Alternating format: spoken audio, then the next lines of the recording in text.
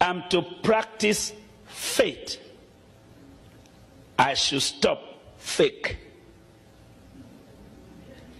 I do not believe I can say to God, help me do these things. And I say, but let me do my best first. If I fail, then you help me. But if not, let me do it.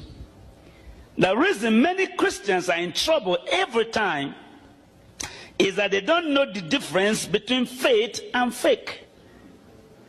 They try to say, well, I believe God will do it, but I know I can do it better than God.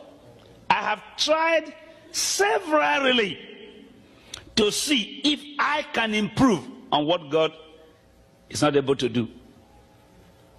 I've only succeeded once.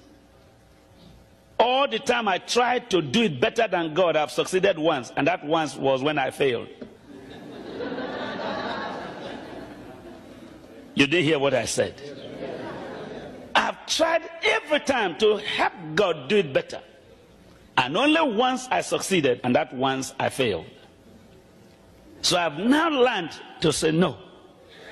I should give God first and second chance before I come in to help him. And I found that, are you with me today? I found that every time I give God opportunity to do something for me, it's never done twice.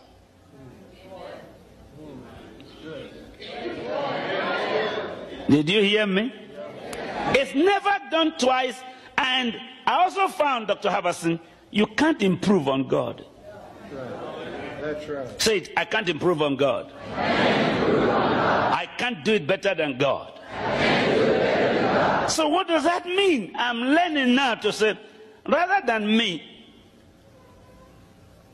try to tell God how to do it, when to do it, I should just come to him with humble heart and say, God, help me.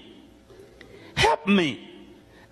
Put your hand on this, my life need. Help me. Let me give you chance to see how far you can go. Then if you are not able, then I can join you to do it. And every time I let him do it like that, when I come back, he's finished it. I have not succeeded yet to give God a backup. I try.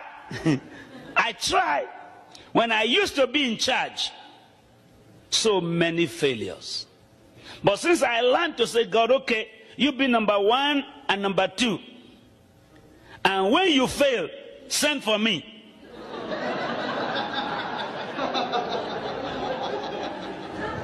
You understand what I'm talking about. You must have got the revelation of what I'm trying to say.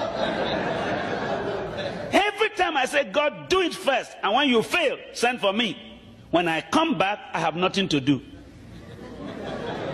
And that's painful.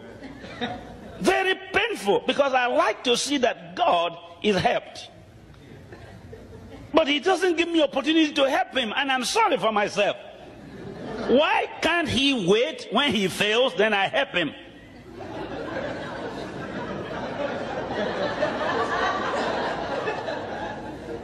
Say, God, from now, I put you first and last.